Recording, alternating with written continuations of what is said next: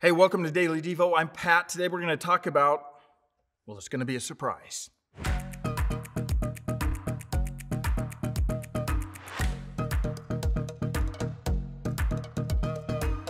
For the past 3 weeks, we've been talking about all these one another's in the Bible.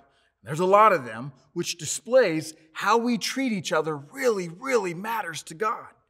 Today we're going to look at one of my favorites, one that will make some of you cringe and others of you ready to jump in your cars and head straight to your local church so you can fulfill what is asked of you and I.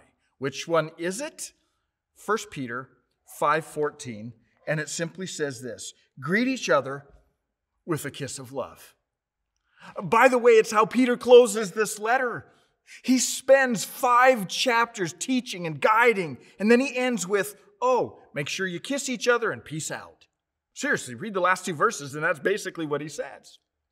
Let me explain before you make the mistake of laying on some sloppy, wet kisses to peer strangers at church this weekend. This was a different culture and a different time. Apparently, a kiss was a common greeting between friends and associates. And there are still parts of the world today that when greeting each other, they lay a kiss on a cheek or both cheeks.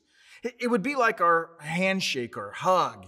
In our culture, Peter may have ended his book with this: make sure you give a good hug to each other, or make sure you give each other a warm handshake. And this isn't just a flippant suggestion by Peter. It's important that we get this. See, Peter is advocating that they take a common cultural greeting that is often meaningless and turn it into something that is valuable. Bottom line, here's what Peter's doing.